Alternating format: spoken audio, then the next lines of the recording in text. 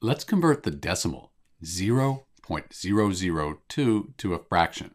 So first off, let's just consider this 0.002 over 1. It has the same value, but now we have the start of a fraction. Next, I can see we have 1, 2, 3 decimal places.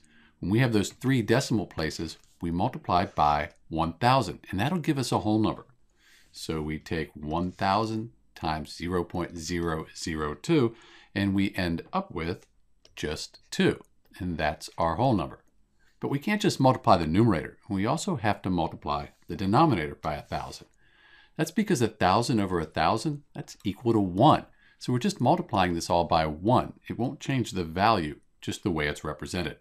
So 1,000 times 1, that gives us 1,000.